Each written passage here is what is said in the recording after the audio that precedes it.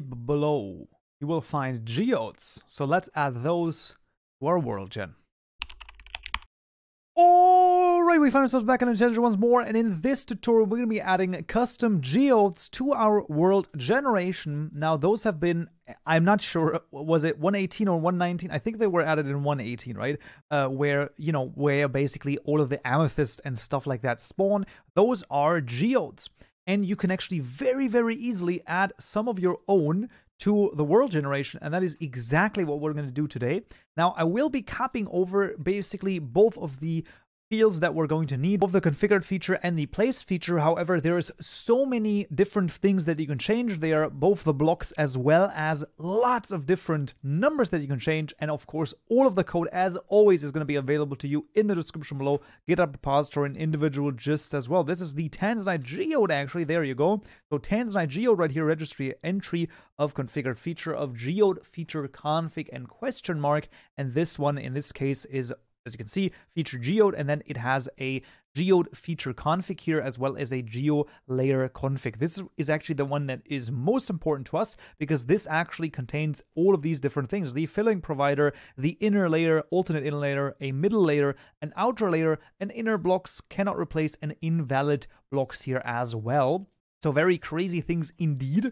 And the general idea here is that I've just chosen a few of them, right? So the air here is actually normal for the normal geode, but in theory, you can also fill your geode with something else, right? So you could, in theory, fill it with like gold or something like that. And then I just have some deep slate Tanzanite ore here would be the budding amethyst replacement. And then the Tanzanite block is going to quote unquote grow on the Tanzanite ore. So that's very interesting. There's also some dirt, and then emerald blocks, just because why not, right? Like it's just a little bit of fun, actually.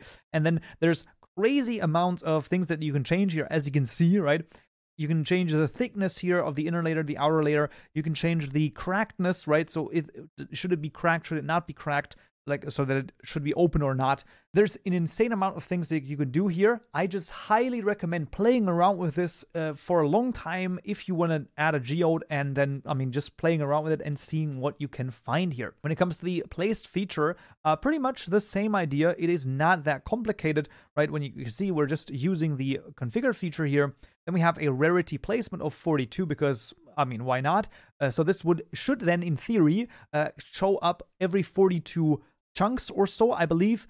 Square placement and biome placement are just normal things that we've basically always need. And then here is the height range placement modifier, which is going to spawn this between 60 and 50. So that is pretty much all that we need here. Now we're just going to add this to our mod ore generation, because this is actually also an underground ore. It's kind of weird that it's in the same step, but it is in the same step. We're just going to make this found in the overworld, and we're just going to change this to geode. And that is literally it. That is all that we need to do. It is extremely straightforward. But regardless of that, I mean, extremely straightforward, and then also a lot of stuff that we can change here. But regardless of that, you have the blueprint right here. Just change it around, and then you can see pretty awesome stuff indeed.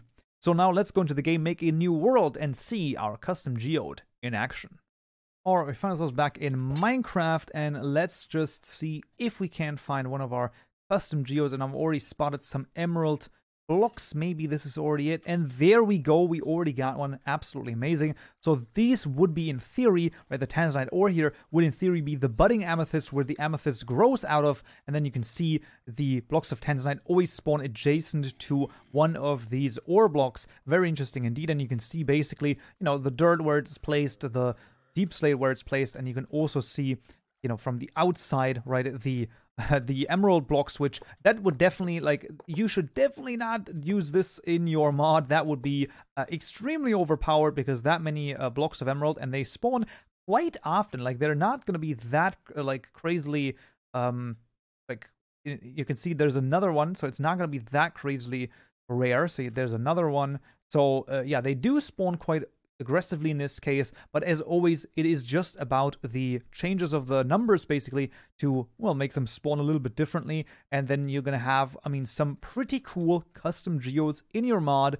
Absolutely amazing, and actually not that crazy.